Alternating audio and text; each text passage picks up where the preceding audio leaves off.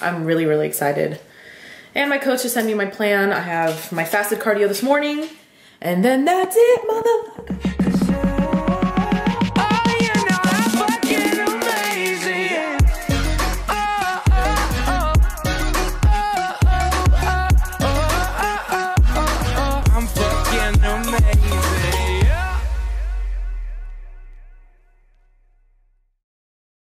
I feel like I look super blotchy right now. Booze driving.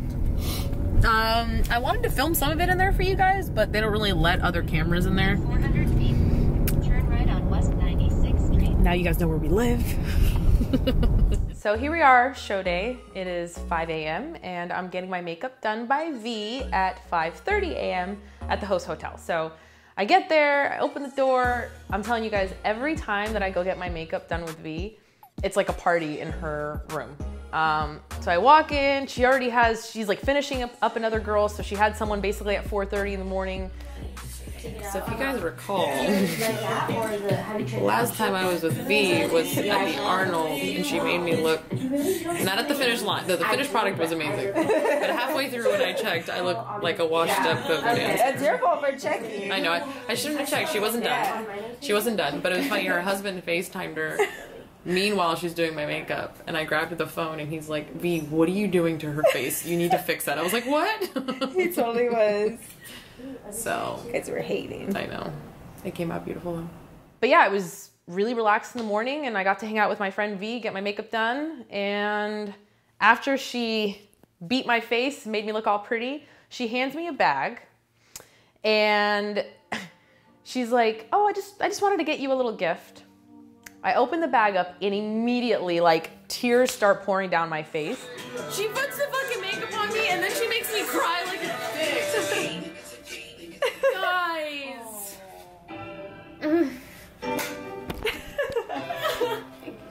You're welcome. Thank you. Fucking asshole.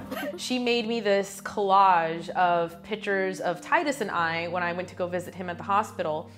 And some of you may know because obviously you follow me on Instagram, and maybe you're just joining me here for the first time. But Titus is V's son. He's about 1.5 years old, and he was diagnosed with leukemia back in June, I believe. I went to go visit them at the hospital a couple of times, and I did a fundraiser for them where anyone who purchased the cardio plan, all the proceeds went to V and her family. Well, we were able to raise around $4,000 for that cause. So, you know, reason being is V is a makeup artist. She had to be at the hospital with her son day in and day out for months. So V wasn't able to work for months. So thank you to everyone who bought one of those plans and helped baby Titus out. And Titus is doing better. He does go back to UCLA twice a week right now to get his blood work done and checkups and medication. So, you know, he's not out of the woods just yet, but he's doing 1,000 times better. So thank you everyone who helped out. 5'2" up to 5'4".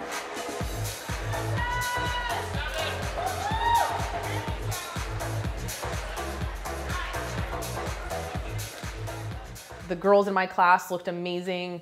You know, I never go into a show thinking, oh, I'm gonna take this. I'm gonna be the winner. I'm gonna be the overall winner. I don't go into a show thinking that. I never underestimate anyone that could possibly show up to a show. You just gotta worry about yourself, stay in your own lane, and try to have fun, which is the hard part for me. You know, once you get nervous, the fun kind of goes out the window and you're just focusing on not falling on stage.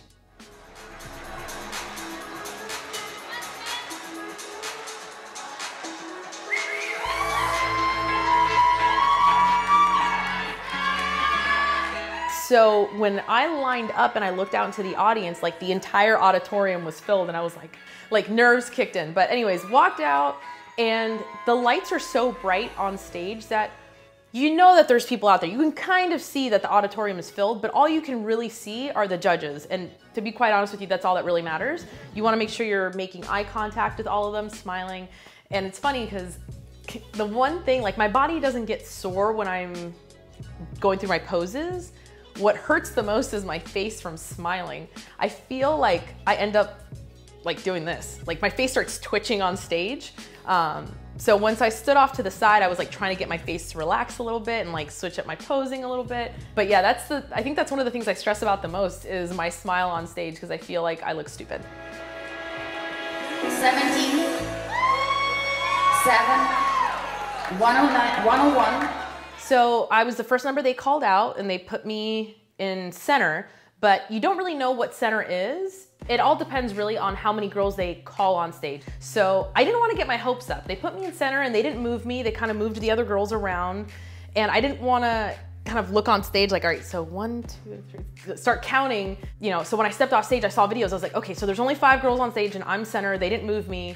That's a good sign. But I still didn't want to get my hopes up. I didn't want to get worked up and think, oh my God, I just won my class. So yeah, I mean, all the work was done. We stepped off stage and I was able to go get some food.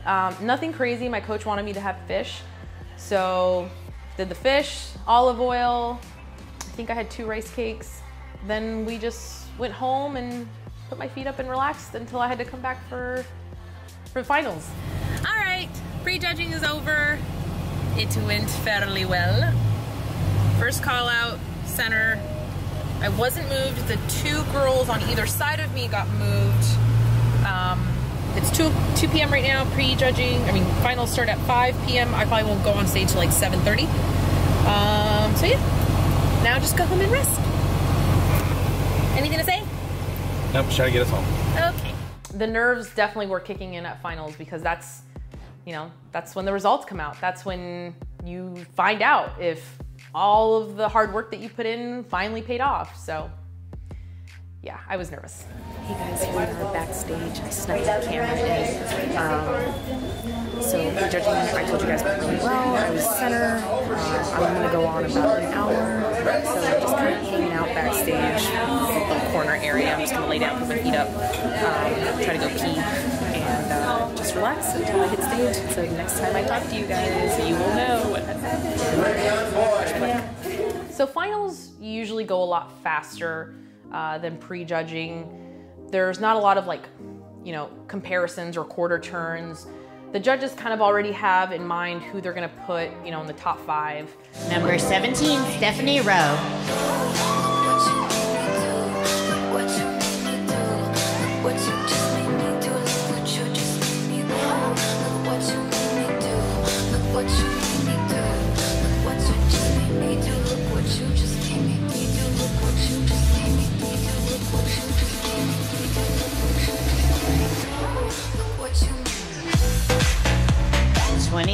Taylor. So as they're calling, you know, 5th place, 4th place, 3rd place, and this is when I started to get nervous, right? Gabriela Consolmango.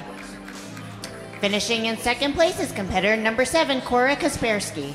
And they call 2nd place, and it wasn't me. And it was like a sigh of relief. And I'm like, wait, maybe I didn't get top 5. What happened? And the winner of our open figure B class is competitor number 17, Stephanie Rowe. But then they called my name, 1st place, and I was so relieved. It just put things into perspective for me that this was the first show that I really wasn't that nervous at because I knew that I had done everything possible. And it made me feel good that I did push back, not stepping on stage at nationals and doing this show instead, because I knew I wasn't gonna be happy with what I looked like on a national stage, being like, that was 4 weeks prior. So given those extra 4 weeks that I had to get ready for the Excalibur, I felt like I brought I hate saying that word, brought a package that I was proud of, but my physique looked the best it's ever looked. So I was really happy about that. So now that I've gotten 1st place in my class, that means I have to go up against the 1st place winners of every other height class. So A, I was B, there was C, and D. Your overall champion this evening is number 17, Stephanie Rowe.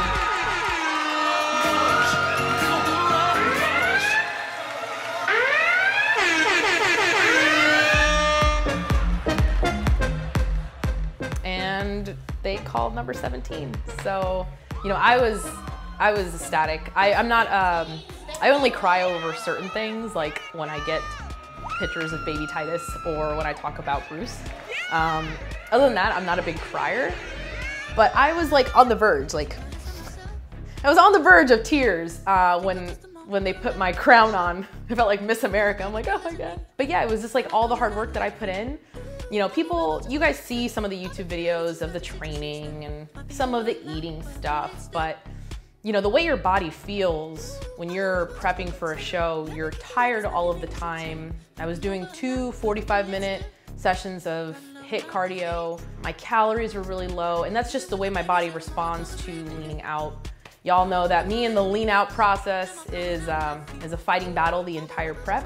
My body fights being lean, so I have to push it beyond its breaking point. So to kind of see all that go into fruition and all of my hard work paying off, it was an amazing feeling. So I obviously have a ton of people to thank. My husband, because he honestly, even though he did make me dig ditches and like cut roots and stuff with an axe, he's such a great supporter, and he pushes me when I don't want to be pushed, which is the most important part. And you know, he does all the little things around the house to make my life a lot easier, especially the weeks leading up to the show. He does the grocery shopping, he'll do the cooking, he takes the dogs out for walks.